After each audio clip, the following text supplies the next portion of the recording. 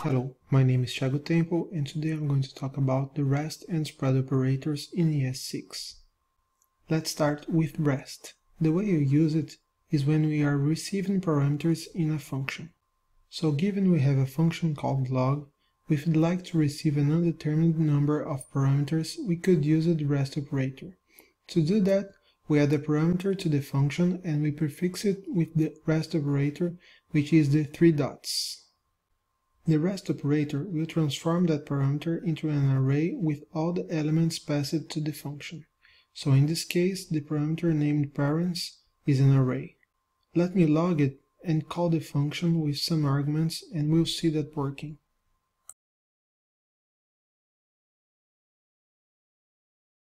Now, you might ask yourself, why is this a big deal? We had the arguments keyword before in ES5 and that did the same thing. Well, not exactly the same thing.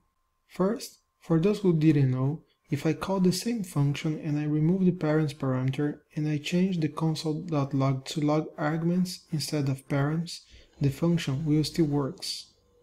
And that's because internally JavaScript creates a variable called arguments with all the arguments passed to the function. Now let's improve the log function a little bit. Let's say we want the function to have a first argument, which will receive some text that we'll be using to explain what we are logging. So I can add a message argument and log it before logging all other arguments passed to the function.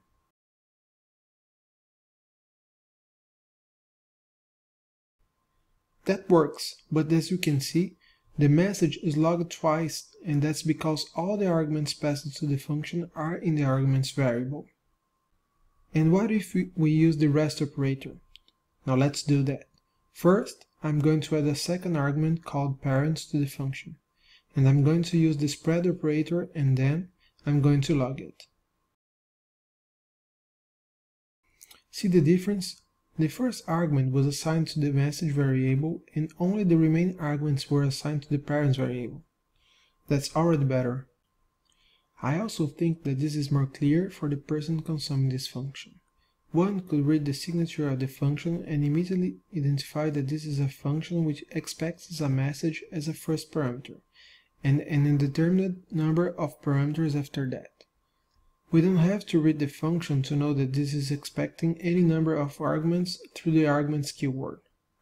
The rest argument is also optional. If we don't pass any value to it, an empty array will be assigned to it. Oh yeah, and that's important too. Rest arguments are real arrays. If we try to access one array method, like join for instance, it will work.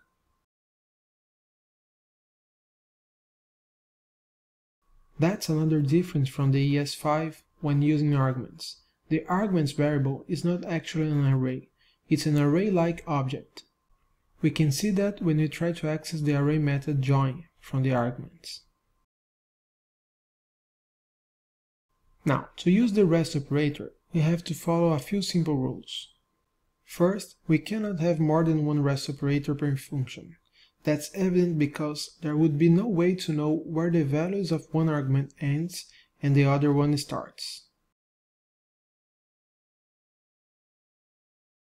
And second, the rest argument must be the last one of the function, for the same reason. Now let's move on to the spread operator.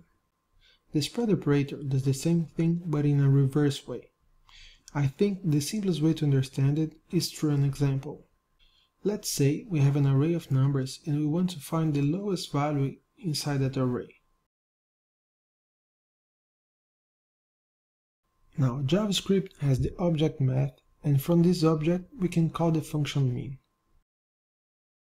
We can pass an arbitrary number of arguments to the min function. The function then will, return the lowest value passed by as an argument. But the min function does not accept an array as an argument. So what can we do? Well, we can use the spread operator. The spread operator will turn each element of the array into an individual argument to the function. Now let's see another example. Say for instance that we have a function which expects 2 arguments, and we have all arguments needed inside an array. We can pass that array with the spread operator to the function.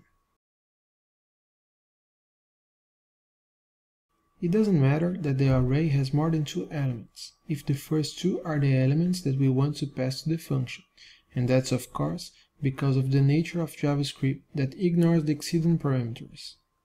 Finally, another usage of spread is to concatenate arrays. Let's still use the array of numbers as an example, and say we want to create a new one. Let's call it values. We could add the elements in the order we'd like, and then spread the numbers array in the exact position we'd like it to. The result is a new array with all the new elements and the elements from the numbers array. And that's it for today. Thanks for watching.